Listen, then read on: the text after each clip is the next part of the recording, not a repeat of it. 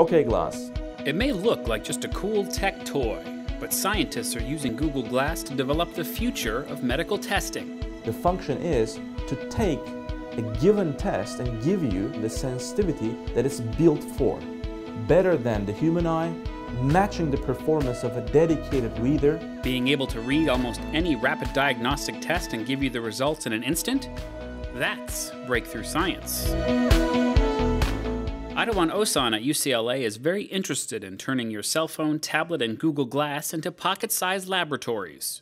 These gadgets that we enjoy in our daily lives for communication, for entertainment, you can recycle and create very compact, cost-effective, computational alternatives to existing laboratory instruments. Ozcan and his team use the wearable technology to build a camera app that reads lateral flow tests. These tests use nanoparticles to detect the presence of a particular antibody, antigen, or enzyme. These rapid diagnostic tests are everywhere: pregnancy, fertility, HIV, malaria, illicit drugs, strep, prostate cancer, and more. In research published in ACS Nano, an American Chemical Society journal, Ozcan and his colleagues used an HIV test and a prostate-specific antigen test. Okay, Glass.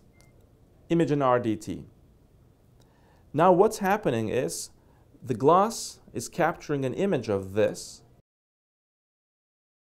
It's captured now, and it's sent it to a server through Wi-Fi, and that server, within just a few seconds, will process the image of this rapid diagnostic test and will send me an image card and read there, the test is valid, it has 10 parts per billion PSA concentration, and some other information that you can customize depending on the test that you have. The researchers also added quick response or QR codes to the test strips. If you want to enter, there's some other information regarding the patient, test ID, whatever, you can enter it by customizing these QR codes. Results are uploaded to secure servers and can be synced with a patient's medical records. Ozcan hopes his Glass app is just a jumping off point. And that will also enable new applications for mobile health, telemedicine, and especially global health.